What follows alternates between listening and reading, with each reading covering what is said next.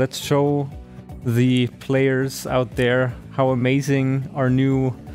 I mean, we have different ground textures now, depending on... We see a new tool here, and we have, depending on what kind of tool you're using, of course, you're going to get different ground types. So maybe we want to talk about that a little bit. Exactly. So here we got a disc harrow. So you can see it has a lot of small discs that are rotating and are like cutting the ground and mixing it a little bit. So it's a bit different from a normal cultivator. A cultivator works a bit more in depth and really changes the look of the ground. And now let's just enter here our Case Magnum. It's also a new tractor. We already showed that on some screenshots. It's the brand new Magnum series, also with the 400. Oh, and you also see here something we had in FS19 with the Platinum add-on, I believe, are crawlers that are now fully three-dimensional as well. Yeah, we introduced that with the class DLC. And now we got it on basically all of the vehicles. So if you have a close look here and you drive, you see that it's three-dimensional and it's moving. Really, really pretty. But before we start, you of course need to attach your disc harrow in the back. Nearly forgot that. So let's head back to my disc harrow. So also a new disc harrow from Case. So it's like the first time we got from Case also some more tools. Normally we only had tractors and combines and that stuff, but now we got also some tools here. So let's unfold it. There's also, every time I see these machines unfold, especially larger ones, I always have to think of integrators like yourself. So many different parts to animate to get these things just look beautifully. Yeah, sometimes it's really difficult, especially if the tools get really wide. So for American cultivators. And when they start unfolding in sections and sections. So sometimes it's really tricking and taking a lot of time to implement it well. And to have it as realistic as possible. So now we unfolded it and then we can just... And now let's see what all the fuss is about with these new and nice crop types. So... ground types, not crop types, of course. The ground types. So if we cultivate now, we can see that there's also some straw still. So the stubbles of the field are still in the ground. So if you would drive now with a cultivator, it would look different. Because the cultivator is more bringing the straw under the ground. So it basically digs them underneath. Exactly. Almost. So that's the first edition here. So this is like depending on if you're using disc harrow or a cultivator or a plow, for example. It's always going to be whatever was on the field before. It's always going to look different, of course. So how the ground has been worked. So the plow is also putting everything under the ground, so even more than a cultivator. But all this stuff has also gameplay effects. We improved the weed system there a bit.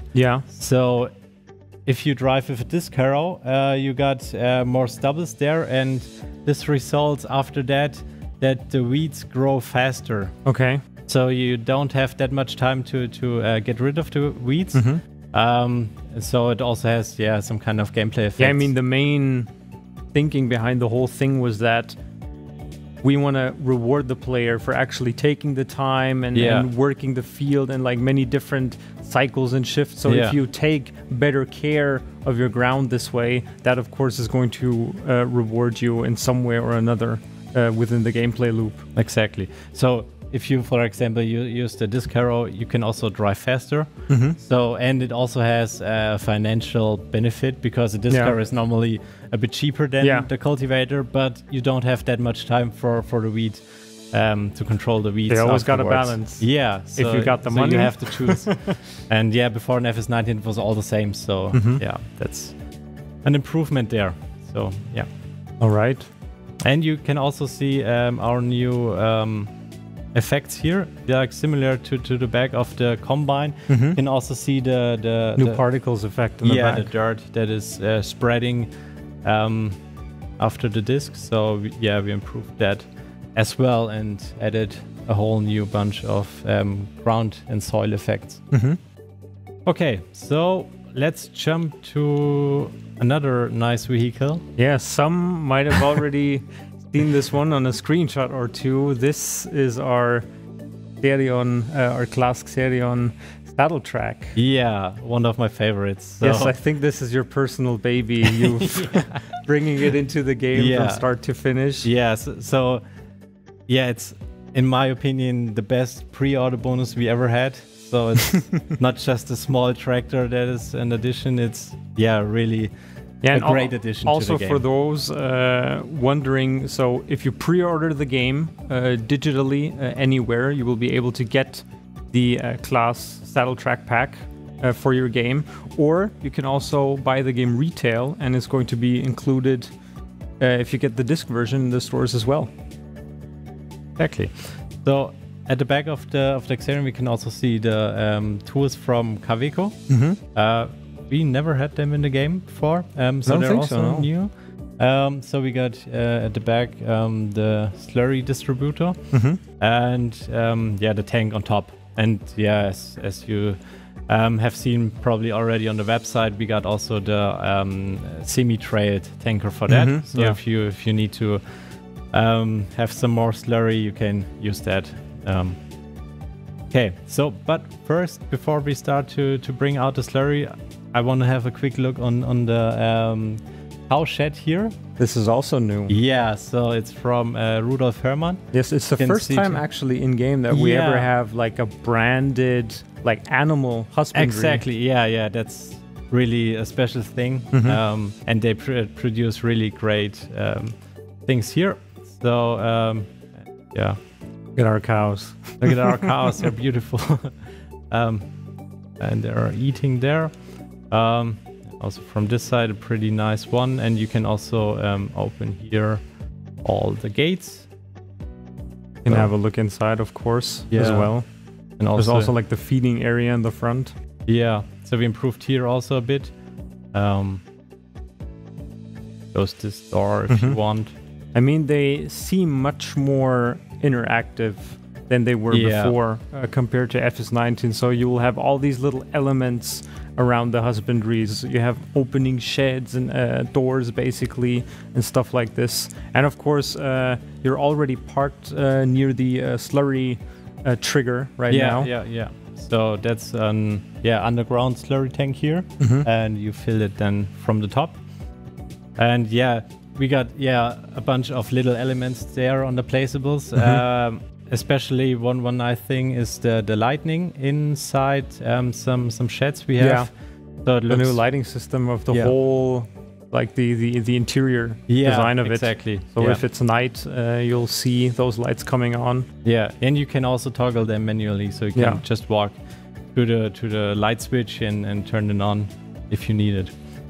So let's drive to the field. Yeah, and I mean, part of this of the pre-order bonus, like the whole saddle track pack, maybe just to summarize again, it's going to be the saddle track itself, of course, and you have one of the Kaweco tanks already with the slurry distributor, and you mentioned it before, the other one was the other tank. The semi-trail tanker. Exactly. Yeah. So more for the bigger farms. This one got 16 cubic meters. Exactly. And the bigger one got a bit more. I don't know the exact number, but if you have a few more cows and a few bigger fields to take care of, maybe and that might be the way to go. And it's also good to mount a bigger distributor.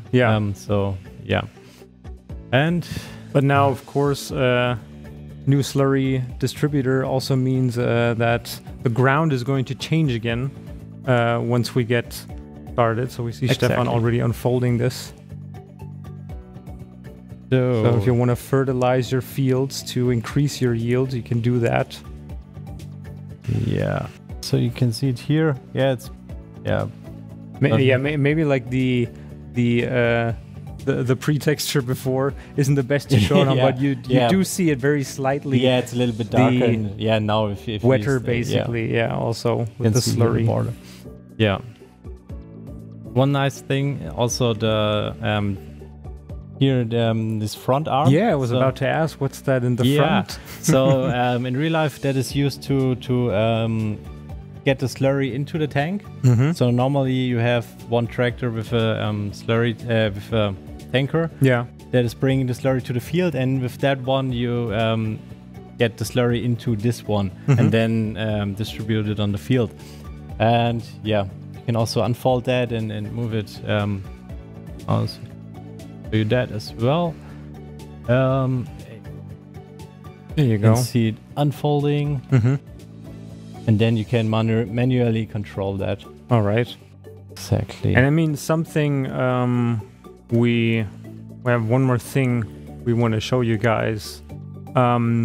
When taking care of your field, when fertilizing them, when using like slurry distributors or also like fertilizer sprayers, for example, we've in the past we've had like fertilizer levels.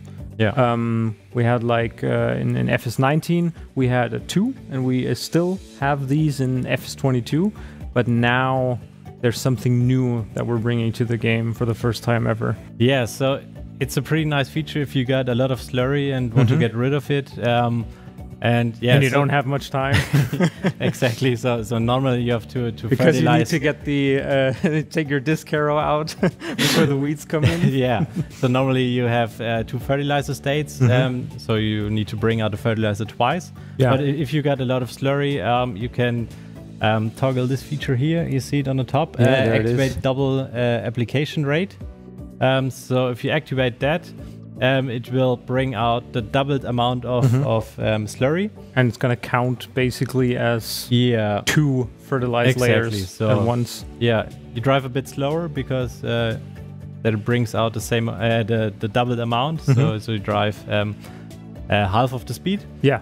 But then you get the doubled spray state. So with all these little geek features, as we like to call them, coming into play, I want to know from you, what's the main inspiration behind all of these? Is it something like when you're playing where you're saying, oh, this might be nice to have? Like, what's that spark that gives you the inspiration behind putting something like this into the game? Yeah, sometimes it's based on user feedback. Yeah. But also a lot of times some of the colleagues come to me and say, hey, this would be great. And then we just implement it. So and sometimes also I think of, hey, this would be cool if we improve that a bit. Yeah. So sometimes it's just little things that improve it really well. So especially then maybe since it's already there in real life, maybe there's a way to bring it into the game. I think for me personally, the whole new gear system, the gear shifting system, is a perfect example of why didn't we have it in before? I mean, it's of course it makes sense, you know, you have it in when driving a car as well. But it always has to be optional as well, of course, for those players that it's a nice to have, but and some might just dabble around with it for a couple of game time hours, but then maybe switch back. But it's always the nice balance between bringing in something new that makes it more realistic, of course, but also having that in as an optional feature, basically. Yeah. And it also it has to be implemented well so that it works that's the fine. Thing. So we also could have brought the gear shifting earlier, but if it does not work perfectly, it's also bad. Yeah. So that's what I'm here for. Yeah. Breaking the stuff, making sure it works, hopefully. Correctly. All right. Well, I think with that, hopefully we were able to give you a little bit, just a tiny glimpse of what's to come in FS22.